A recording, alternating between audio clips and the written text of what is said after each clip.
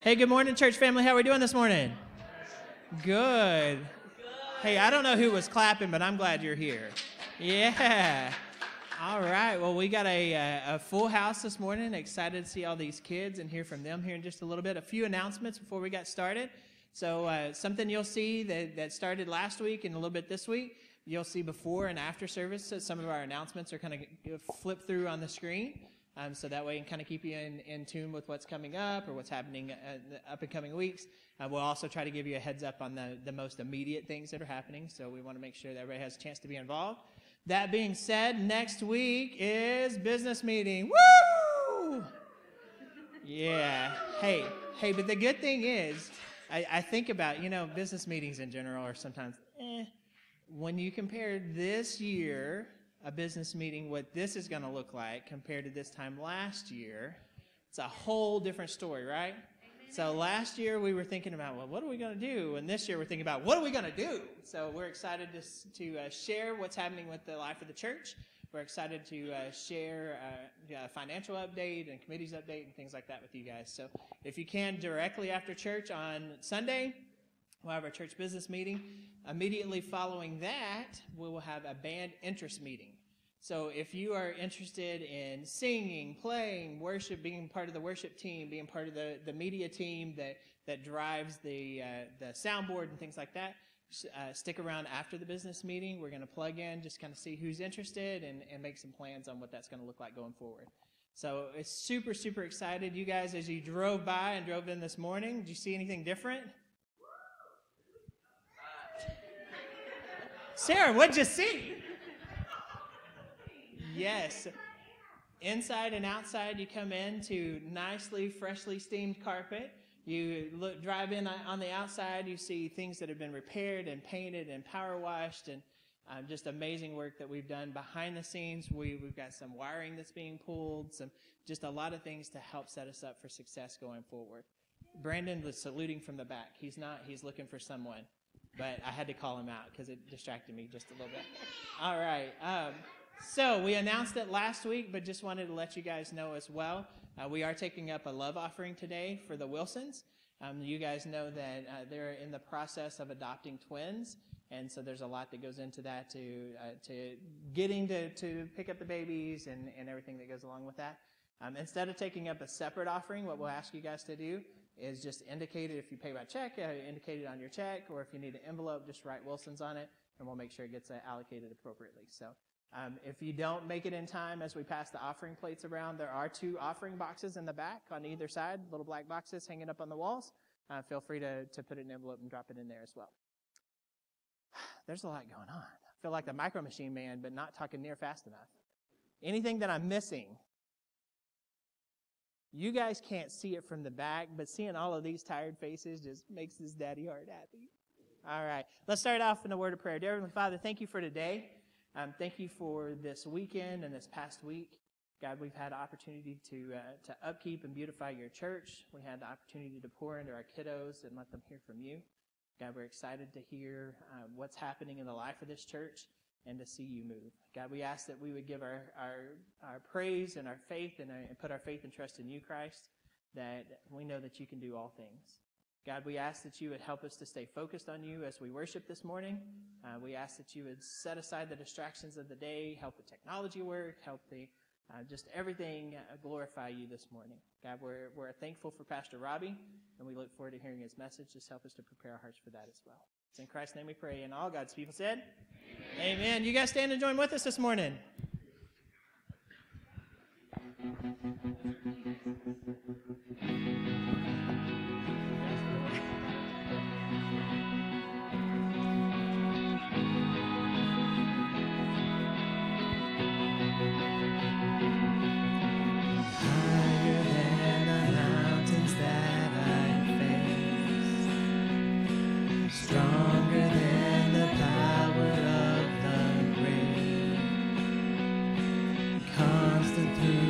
Trial and the change.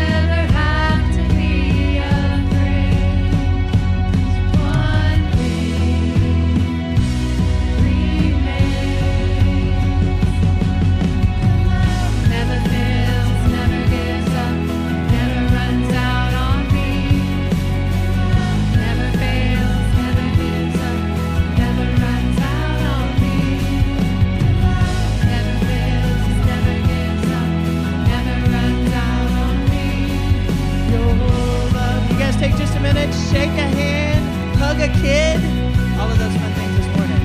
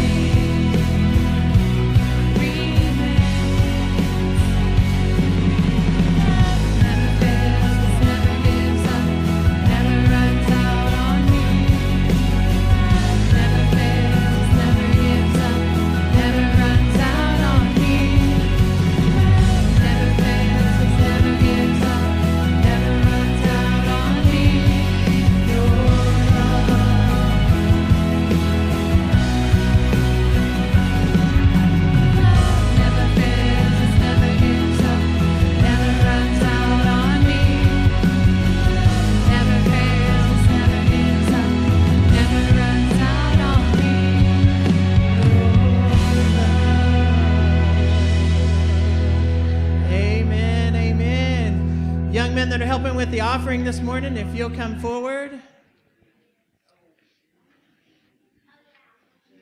Yeah. Good. One more. I see plenty young men. Need one more helper. There we go. All right. Heavenly Father, we are thankful for today. We're thankful for the opportunity to recognize you through the worship of giving.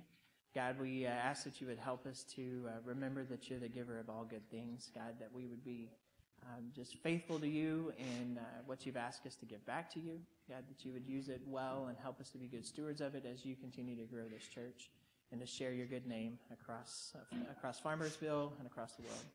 God, we're thankful for today and just ask that you would bless this offering. It's in Christ's name we pray. Amen.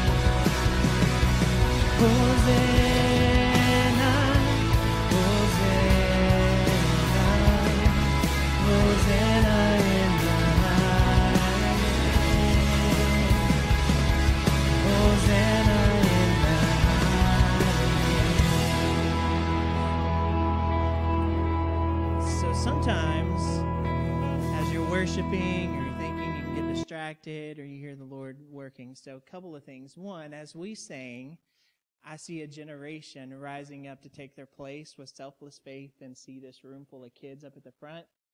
Got a little, right? So the other thing is I got distracted because it's rude to leave your cup in the middle of worship.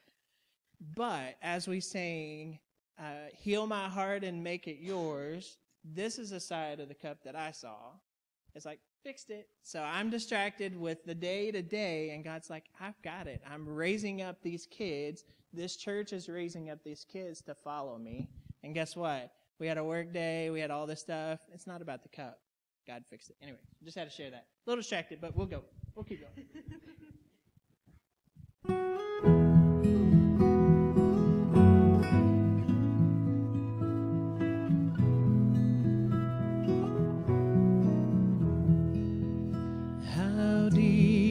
Father's love for us, how vast beyond all measure, that he should give his only Son to make a wretch his treasure. How great the pain of searing loss, the Father turns his face away, as wounds which mar the chosen one bring many sons to glory.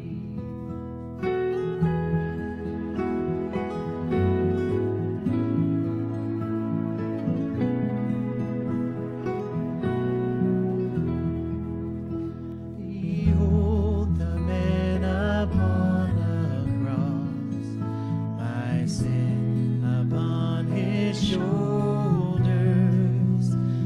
Ashamed I hear my mocking voice call out among the scoffers. It was my sin that held him there until it was accomplished. His dying breath has brought me life. I know that it is finished.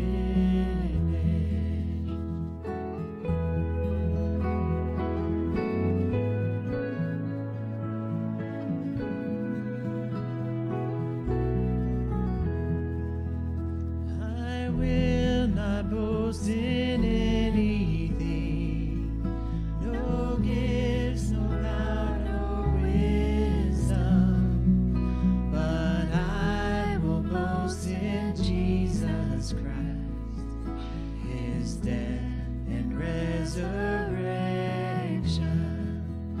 Why should I gain him his reward?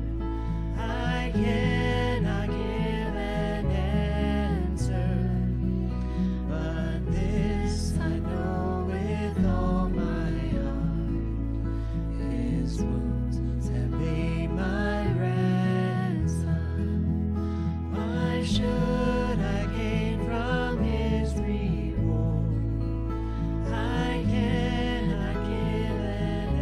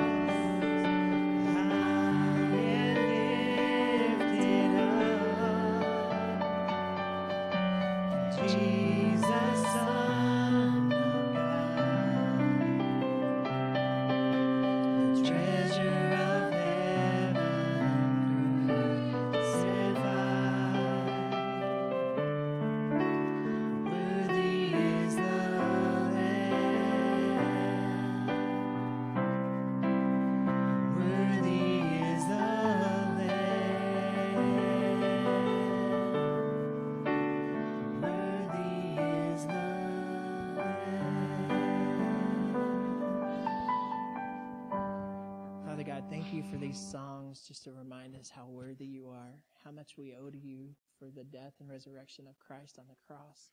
God, we're so thankful for the opportunities that you give us. We're thankful for the love that you show us each day. Help us to remember that as we show love to others throughout the week. God, prepare our hearts to hear from these teenagers and these kids.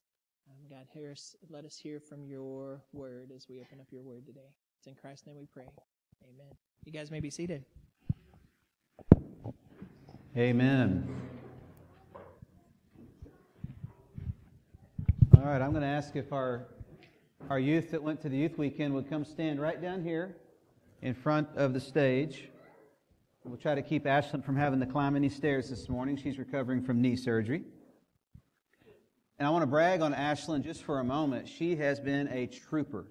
She's in extreme pain even this morning, and I'm really proud of her. She showed a lot of perseverance and grit this weekend. Right, students? Yes, so I'm very proud of Miss Ashlyn. So I asked a couple students to speak. Abby, come on down here. You're going to go first. Abby's going to say a few words about the youth weekend and how her friends did and what all we worked on. Good morning. Good morning. So this weekend am I loud enough? I don't know how close to hold it. Eat the mic. Okay. So we got there Friday night. We had our first group session. The way they did it, they had an hour of worship, music, and then an hour for the message. And then after that, we had a silent disco, which I don't know if any of you have been to a silent disco, but some of these kids, they get down at a silent disco.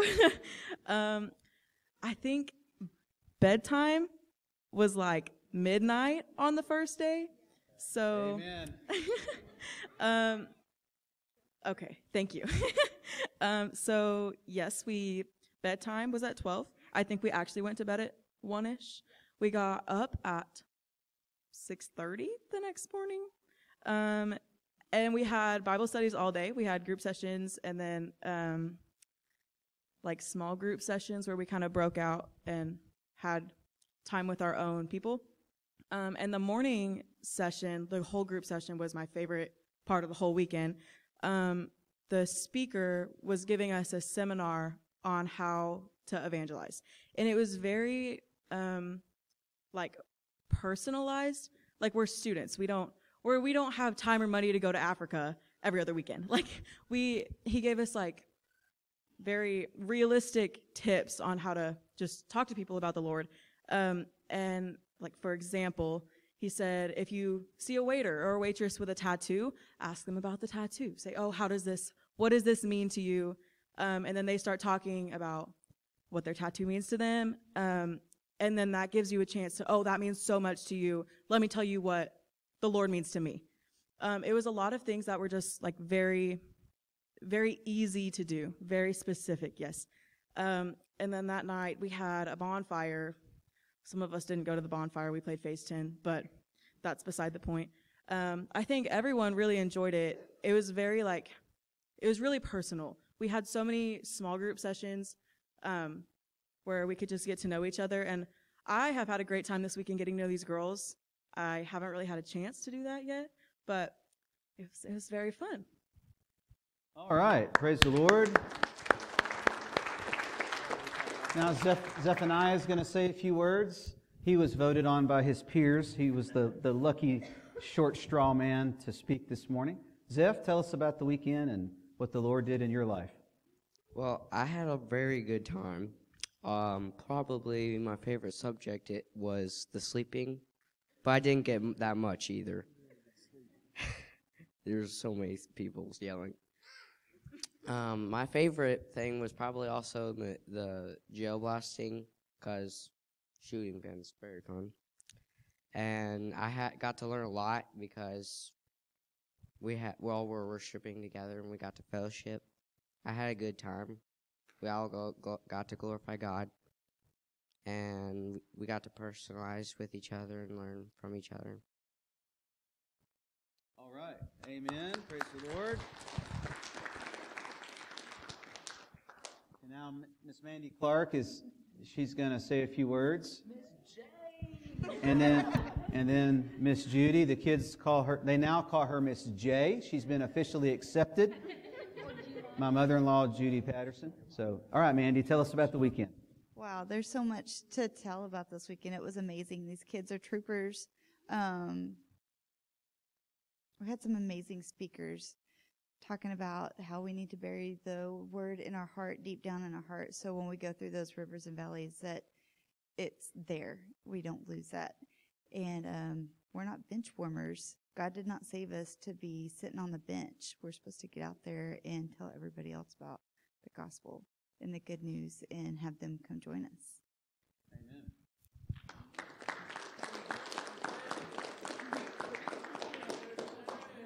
So I'm a newbie, and to get to come and be with these kids was just such an honor and blessing for me as I got to know them name by name. I'm so proud. And but what I learned a lot was as you watch these kids worship, you just have to just go some different place. That it was so amazing. And one of the things that really came out to me, if you have the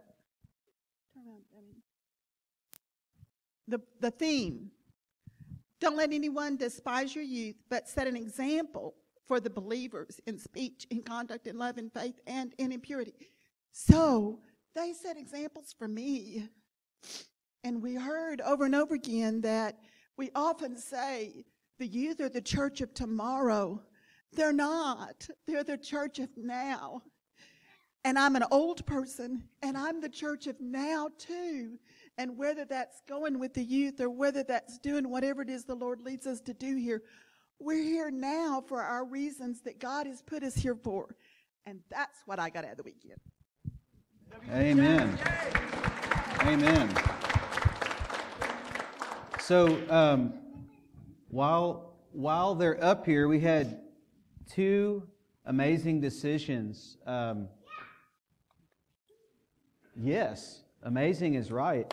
Dylan, we call him Dacus right here, and Matthew Lannon right here. They both made professions of faith this weekend to follow Jesus Christ.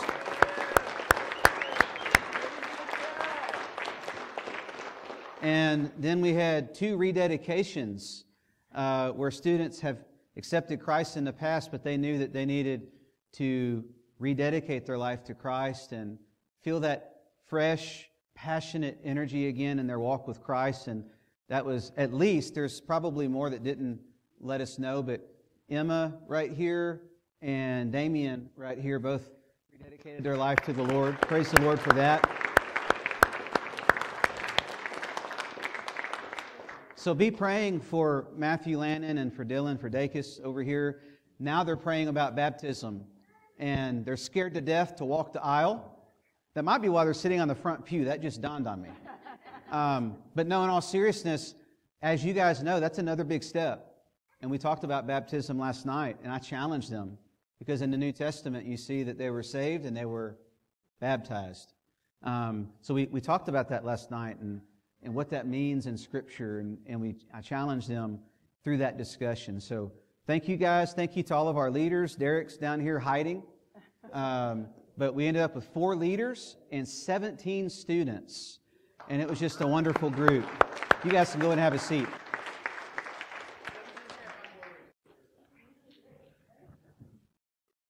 So these students already went to a worship service this morning with a full worship set, a full band, and then a full message. Our main speaker was a man named Daniel. He was born with no arms. And the look on our students' faces when Daniel walked up on stage and he has no arms. And they were kind of looking at each other like, what's going on? They didn't expect that. And then he dropped a paper off the podium the first night. He grabbed that paper and he lifted up his foot all the way up to the podium and dropped the paper on the podium. And all the students in the place were like, you could hear a pin drop. And he began to share about his value in the Lord and about the challenges throughout his life that challenged his view of value because he had no arms. The ups and the downs of life, people making fun. And then he tied it into this generation of students who struggle with something very similar, but he made it clear to these students, in light of all the struggles that your generation has, You still have a mission. You still have a purpose. We've got to push past that. So each and every teaching time we had, each and every small group session that we had, that's what we were driving home, step by step, inch by inch. And as Miss Judy said, it really is the church of today whenever we see our students. And we need to look at them like that, and we need to treat them like that. We need to look at them like they are ready to work right now. And that's what Paul said to Timothy. Don't let anyone despise you for your youth, but love each other, knit together, right? And Timothy probably had some issues with that because he was young. Today we're going to preach from Colossians chapter 2, verse 6 is where our message is focused. A new sermon series called Rooted, Setting Roots, Deep and Wide.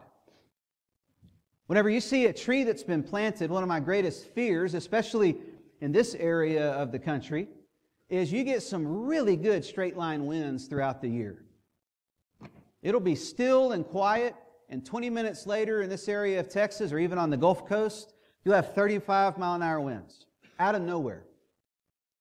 And whenever I look at a tree, especially a younger tree, one of the first things I think is, I wonder how long that's going to last. I wonder how long that tree can hang. It hasn't had time to set its roots. It hasn't had time to find structure. It hasn't had time to grow in the way that it needs to grow, to adapt since the time it's been planted, to actually make this soil its home from being moved from another soil. I remember one time a family member moved like 22 oak trees. Spent a pretty penny on these oak trees. And he wanted to move them to this one area of the property. And I remember my grandfather saying, that's not going to work. We don't have water over there to irrigate these oak trees. It's in sandy loam soil, red dirt, and a ton of sand. The roots aren't going to do right. The oak trees, there's a reason why there's not one oak tree on that entire side of the property. He said, oh, I'll make it work. I'll water them every time I'm here. And 3 years later, every tree was dead. Thousands of dollars. Sometimes we do call on young people to do something that they're really not ready to do. We expect our young people to go out and change the world and go out and do the things that the Bible calls them to do. And whenever we see that they're finding their independence, as adults, we start to back off. We finally get a break. We finally get to sit down and relax, and we finally get to watch them go do something. And there's a problem with that. They feel the release of the adults like it's on them, and they're on their own. That's not biblical discipleship. In biblical discipleship, as people grow older in the Bible, biblical figures, you know what they do? They work harder. They get more passionate. They get more intense. They get more energetic because they realize their days are now numbered. But in America, we miss that somehow. In America, we now have the thought that as we get older, we take our foot off the gas to enjoy life. Folks, my enjoyment of life needs to be enjoying working for the Lord. And whenever I'm not as busy one day when I'm retired, when I'm not working for the man, whatever that means, when I'm not teaching school as a business teacher, or I'm not doing something else on the side, I want to put more time, more energy into going out and preaching the gospel, going out and focusing on our students, going out focusing on senior adults. We need to empower each other. We need to support each other. If we're going to be rooted as a church, we've got to thrive in complete unity. And I don't mean unity in the way like Paul's writing to Titus, avoid foolish quarrels and controversies. I'm not talking about that unity that Paul would be talking about in Colossians. I'm actually talking about we're working in unity like we saw last Sunday on our work day. I haven't been here but just a little over a year or two, or however long I've been here, including interim time. But for years and years before that, to the best that I've heard, and I've heard a lot of tidbits of history, it's been a long time since we've had this kind of activity on this campus to do work to the Lord's house. Folks, I couldn't go to a closet. I couldn't walk a hallway. I couldn't go in a bathroom. I couldn't go in a Sunday school room. I couldn't go anywhere. In the gym, in the kitchen, on the grounds outside, even in the rain, slopping wet. Wet gumbo, nasty. Everywhere I turn, we had people here working at every turn. And we adapted and overcame because we had outside projects to redo siding and paint the wrought iron fence and to paint some trim and replace some fascia and to do a little bit more siding work. We had all these plans for outside and inside. And then whenever it rained and rained and rained, okay, Lord, you're telling us something. We're going to work inside. And folks, the amount of things that got done was amazing, but that's not the most important thing. We came together, young and old, and we did it together.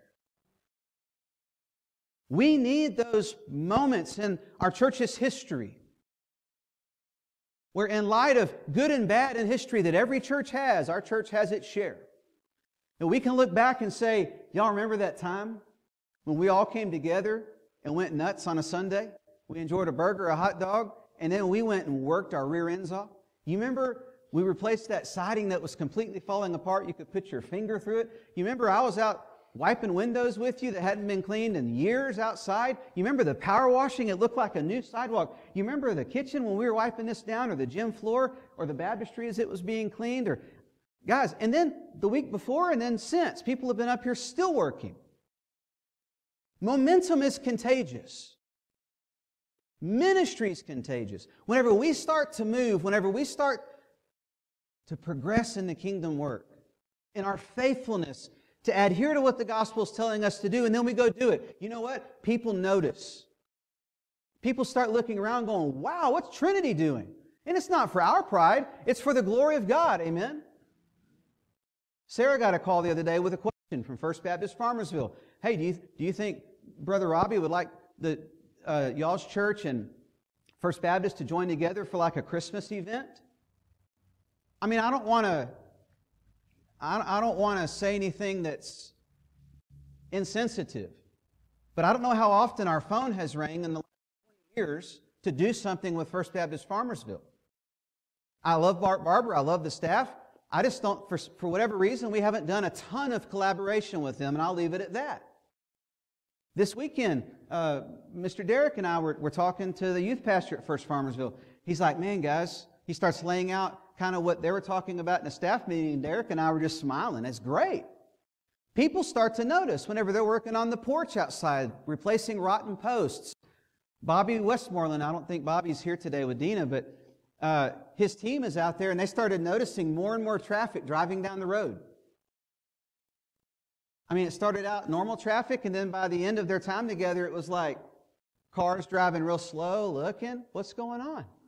What are they doing up at the church? People start to see that. They say, hey, God's on the move. Something's happening up at the church. What's going on? What's gotten into them? That's what Paul is challenging the Colossians to. Colossians chapter 2, verse 6 says, therefore, as you received Christ Jesus the Lord, so walk in Him. And in this series, we're going to go on into verse 7 next week. Rooted and built up in Him and established in the faith, just as you were taught, abounding in thanksgiving. Now today, as we focus a little bit more on verse 6 and 7, that's next week, but on verse 6 today, you begin with the word therefore. Now remember, in the original manuscript, you don't see a verse number. You didn't have space for verse numbers. You didn't have space for a lot of punctuation. You didn't have space for big capital letters normally. You had emphasis in the way that the writing was. That's what tells us today when we interpret the original Greek, what was going on likely in these copyists that we have, these manuscripts. Well, when Paul says, therefore, as the first word of this passage, it means for that reason. And then he says whatever he's going to say. That's what therefore means. For that reason or for this reason. Well, what was Paul? Verse 5 that he would say, for that reason.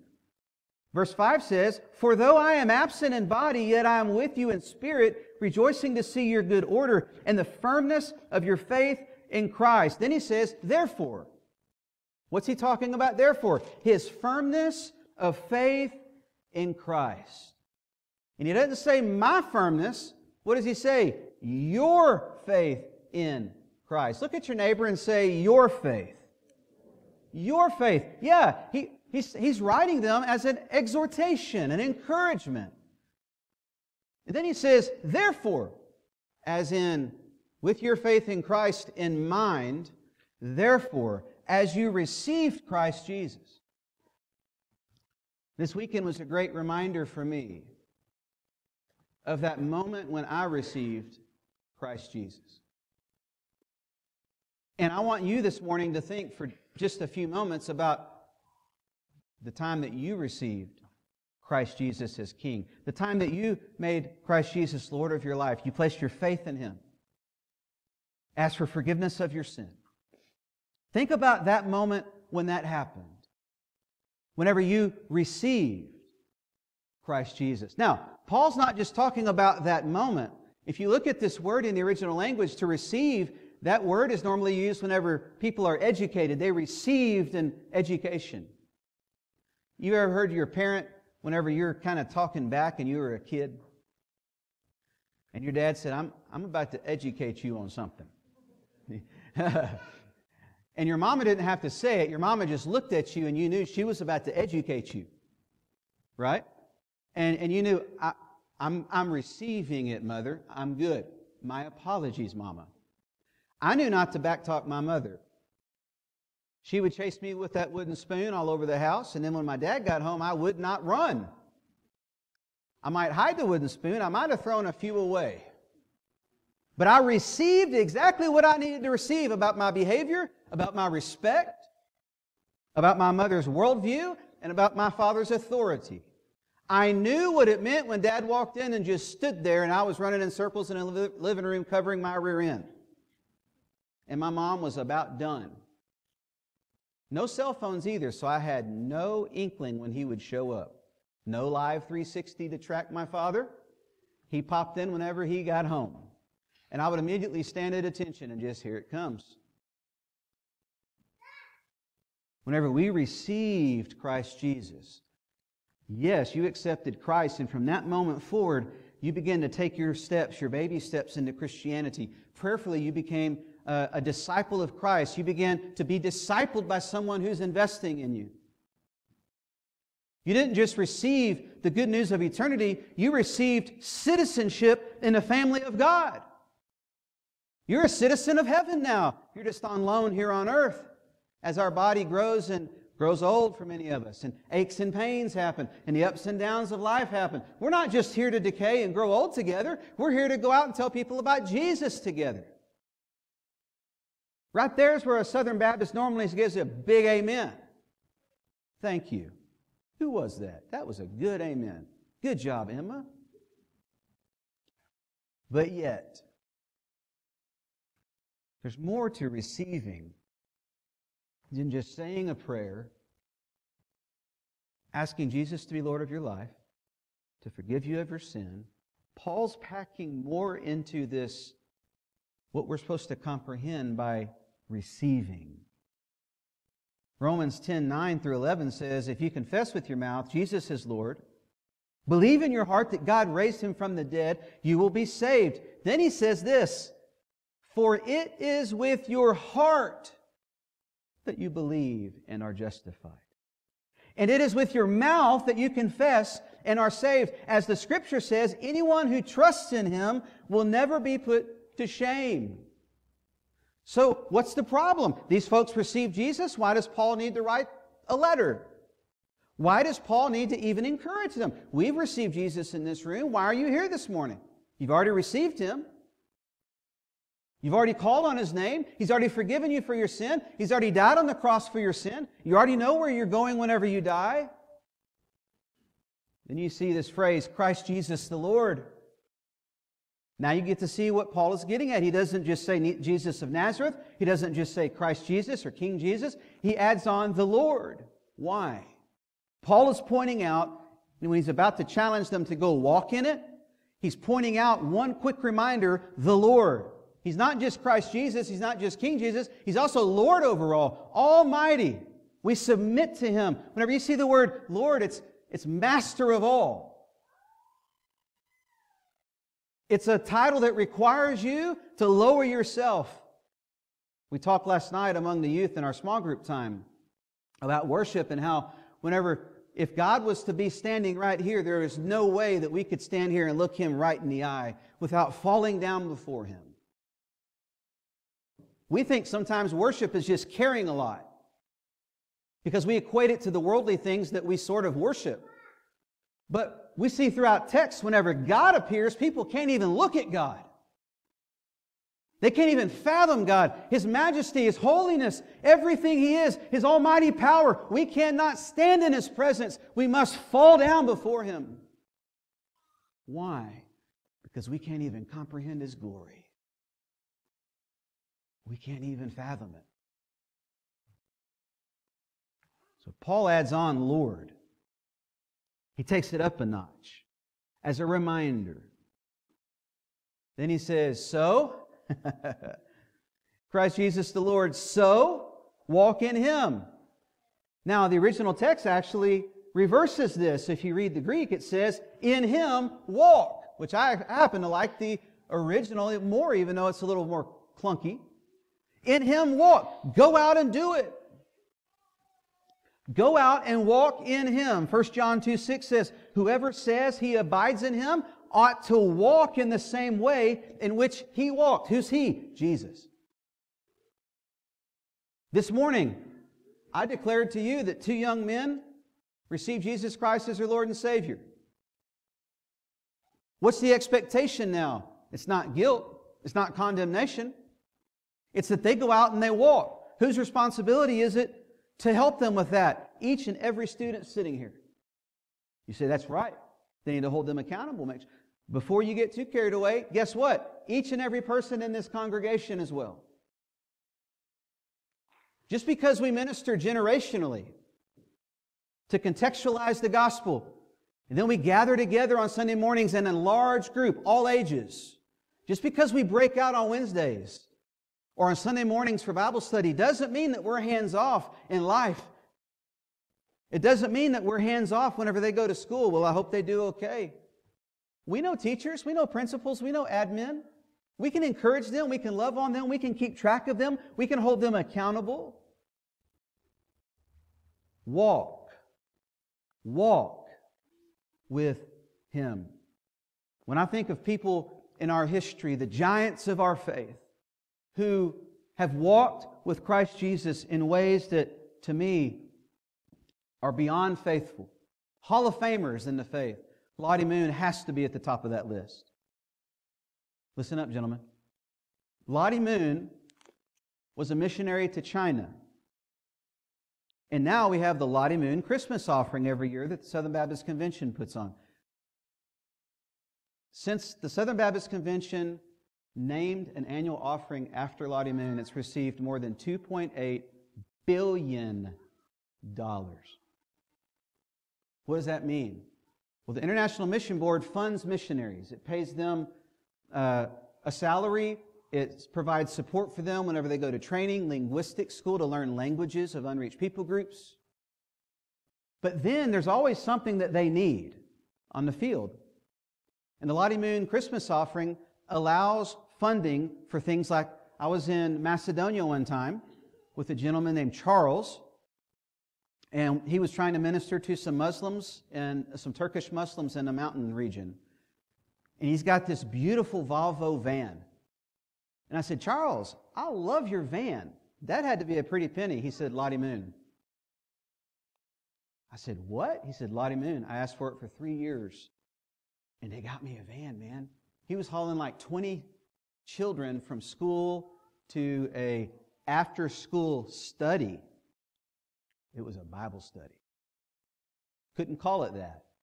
Okay? That's what the Lottie Moon Impact is. Well, what did she do? She went to China and was completely broke, was unsupported. She wrote back to the States constantly, to the North American Mission Board, to the a foreign mission board at the time. Now it's called International Mission Board. She wrote back constantly asking, I need help. These children are starving. I need help. They need Jesus. I need help. They need Bibles. Guys, she was like on the forefront of women empowerment. She wrote the boldest letters you've ever seen to a group of men, calling them out in their faith. Lottie Moon, I believe she was 5'1". She died on a ship, mostly from malnourishment. Gave everything she had away. Here's what she said on the inside of her Bible after she passed. She had written this note on the inside flap of her Bible. Oh, that I could consecrate myself, soul and body, to His service forever. Oh, that I could give myself up to Him so as never more to attempt to be my own. She decided at a young age, I want everything the Lord wants from me, and I want nothing else. Paul says, walk with Him. You've received it. You got the whole package. You understand it now. You've been taught it. You've been educated. Now, walk with Him. Walk with Him. Whatever that means in your context, go do it. Let's pray. Dear Heavenly Father, I thank You. I thank You that we have an opportunity to celebrate today what You're doing. I thank You, Lord, that we have received You for those of us in the room who've accepted Jesus Christ. I thank You today that we do get to walk with You, that we walked with You all week. We walked with You last Sunday. We walked with You this weekend at youth retreat. People were praying for the youth throughout the weekend. But Lord, there might be someone in this room. They're not putting their faith into practice. And this morning they're challenged. Lord, show them where they can do that. Whether it's at work, at school, athletics, grandkids, nieces and nephews, in a community. Allow us opportunities not just to receive, but to go and walk. We thank You and we praise You, Lord.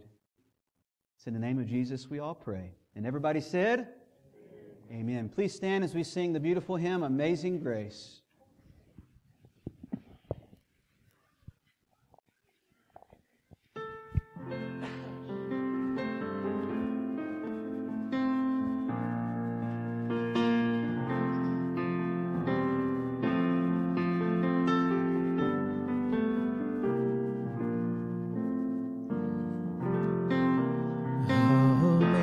Amazing grace, how sweet the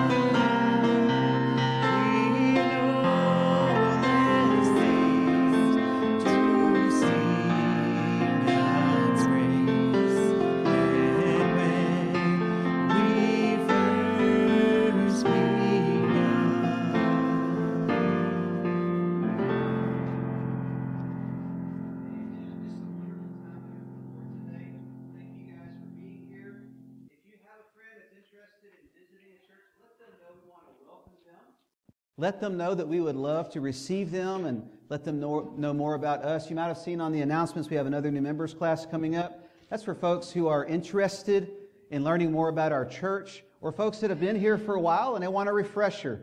We would love for you to come and be a part of that. I'm going to ask Mr. BJ back in the back. Would you close us in prayer this morning?